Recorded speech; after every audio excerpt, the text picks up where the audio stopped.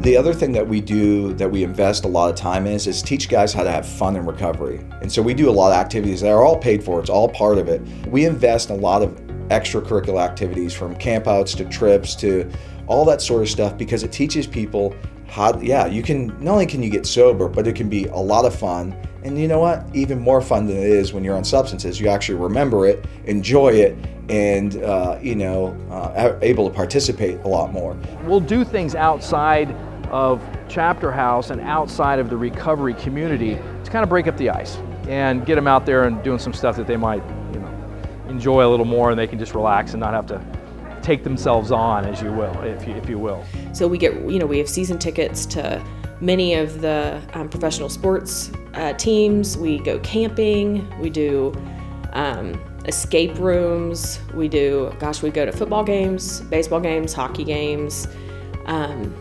We do an activity literally every single weekend. If there's a UFC fight on TV, we're gonna get it on pay-per-view and invite a bunch of guys from AA over to watch it with the guys and order pizza. If a fight comes to town, we take them to that. We want to meet them where they're at with that, and we want to teach them that recovery is about having fun too. And I'm a big believer, and always have been, in the principles of a philanthropy.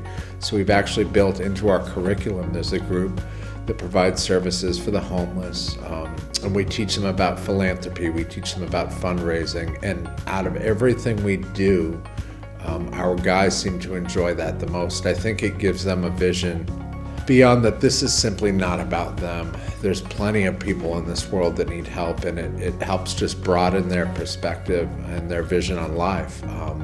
That there's a lot of people out there that need help. And one of the activities we got to do this year was we worked down at the homeless camp. There's about 100 tents under I-30, and one of our employees had the idea that maybe we could grill some hamburgers and hot dogs.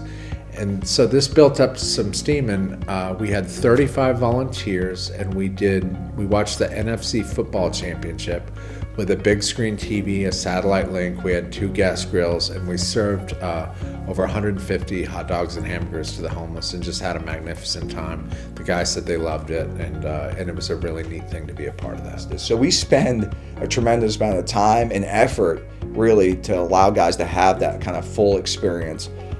Which is really important when you're talking about learning how to have fun in recovery. We also provide a lot of wellness.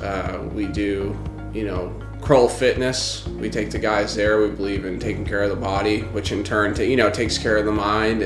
And we also do the UFC gym, where they get to work with a trainer over there, and actually a current UFC fighter, which has been pretty awesome for a lot of guys. And they get to practice some Muay Thai and boxing and things like that. And so I've seen that be very helpful for our residents that are here. So it's been something where we've tried to teach these guys, and we've been successful at, is trying to teach them the importance of community and fellowship and having fun in recovery. And I think what our team and our staff here at the Sober Living, the Council Center, bring is an energy and enthusiasm and an attraction of what recovery should look like day to day. And so it can be something the guys really grab onto.